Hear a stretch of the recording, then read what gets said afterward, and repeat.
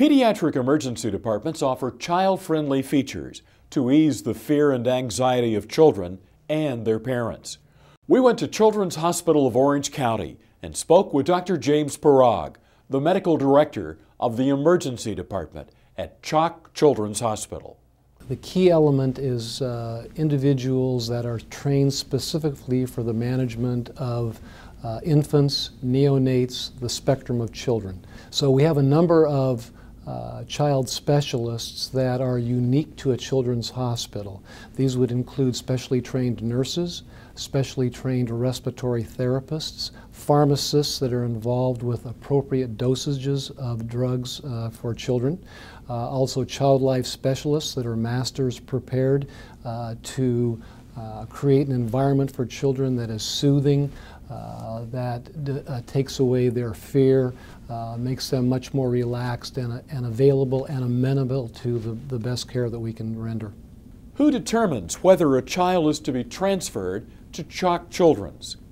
Generally speaking, the paramedics from Orange County are trained to take the injuries and illnesses of all ages to the local emergency department.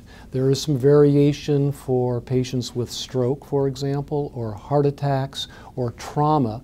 And with the appearance of the first children's hospital in Orange County Emergency Department, it probably means that the children will be taken directly from the scene of an injury or accident or illness to the Children's Hospital of Orange County.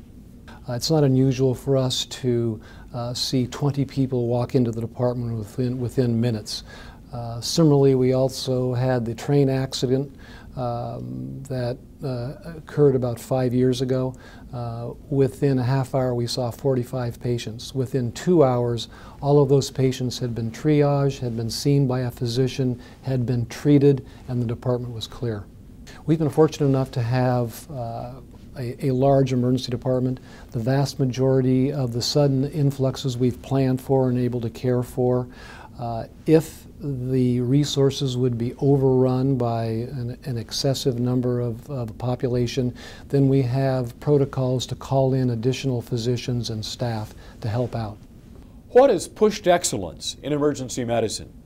The specialty of pediatric emergency medicine requires a focus on children. Generally speaking, the degree of the depth of that training can't be provided simply in a general emergency medicine residency. It requires increased in-depth training for the diseases and illnesses that are specific to children.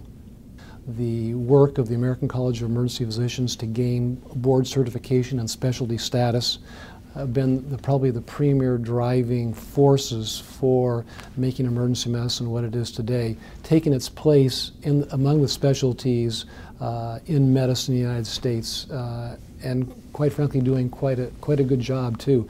There's over 23,000 emergency physicians in the country today.